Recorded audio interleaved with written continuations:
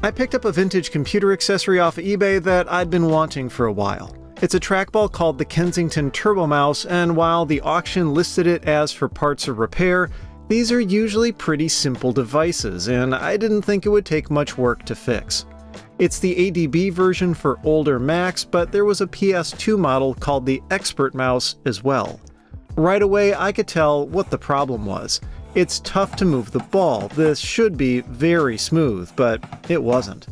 This suggests a problem with the rollers inside, and indeed, they're seriously gummed up.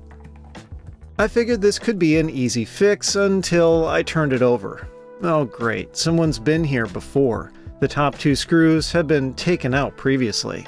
This is almost never a good sign. It means that someone has either already determined it's not fixable, or they didn't know how to fix it and possibly made it worse in the process. After getting the top cover off, I thought that perhaps they had broken one of the screw standoffs, but it turned out to be designed that way on purpose. It had to make room for the second ADB port on the back, and one of the screws was longer than the others to accommodate it. To get the circuit board out, I first needed to pry free the roller covering the screw. Then with that removed, the whole board came away from the bottom housing. The plastic bowl makes it harder to access the roller, so I took out the 3 screws securing it to the PCB. And yeah, these rollers are very hard to turn. They should be freewheeling, but because they're not, the ball just slides over them instead. Older trackballs like this one work like upside-down mice. The ball spins the rollers, which have evenly spaced segments on them. As each roller spins, light from an infrared LED flickers as it reflects off the segments. The light reaches a photoreceptor, and the resulting electrical signal is used to figure out how fast and in which direction the ball is turning, thus moving the cursor. In this case, the rollers are really just special bearings, and it's clear that the grease inside them has gotten sticky with age. They're sealed, so I can't take them apart, but I figured trying to drip some light machine oil inside using a needle bottle was worth a shot.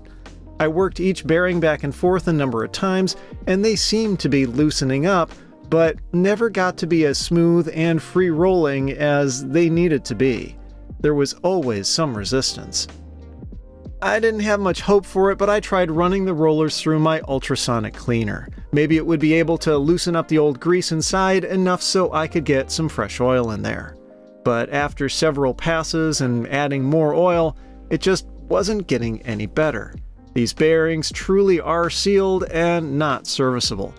The thought crossed my mind that I could just replace the bearings entirely, but to remove them would involve destroying their plastic mounting brackets. They're heat-staked through the PCB. And furthermore, I'm not sure I'd be able to find new ones with the special segmented pattern on the side. Thus, my repair attempt hit a sudden dead end. This thing is beyond economical repair, especially since I only paid 20 bucks for it. This highlights an interesting thing, though. These days, everyone complains about how stuff is designed to be disposable and have a limited lifespan.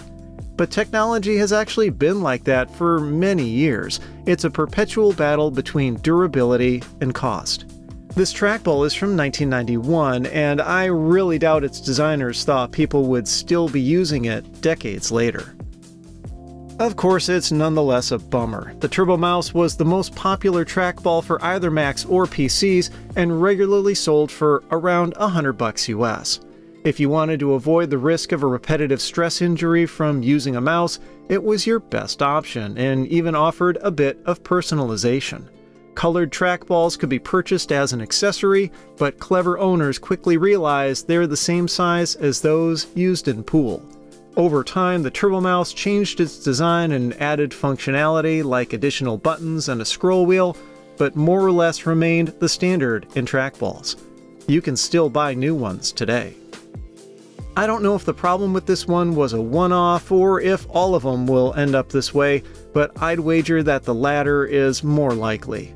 I'll have to do my homework the next time I go shopping for one of these. Maybe a later revision is less prone to this. But either way, whatever I end up buying, I'm going to make sure it's not being sold for parts. If you liked the video, I'd appreciate a thumbs up and be sure to subscribe. Here's another episode you should check out, and as always, thanks for watching.